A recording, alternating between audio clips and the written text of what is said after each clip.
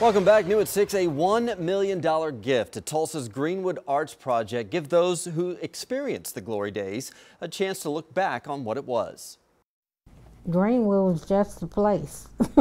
That's all I can say. 2 Works 2 reporter Christy Maria shows us those who have lived there all their lives want Greenwood to reflect its rich history.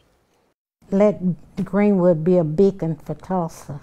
That's what I'd like to see for Greenwood. Everleen Wilson was born in Tulsa in the early 1940s. I remember the train station when it was thriving. They had segregated bathrooms. She says she went to segregated schools in the city until 10th grade. That was Tulsa. We had our own black schools. We had kids being bused in from Bixby, Owasso.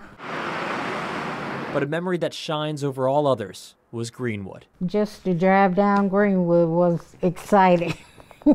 That was the mentality of Greenwood. It was just like at 24 hours. She says Greenwood was like a Tulsa Broadway.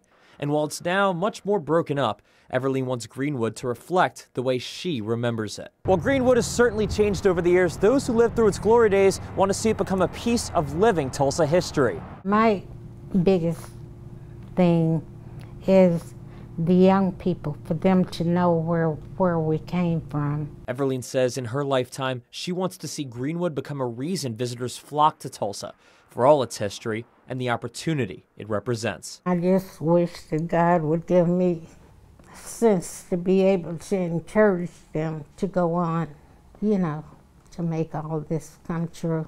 In Tulsa, Christy Maria, 2 Works for You.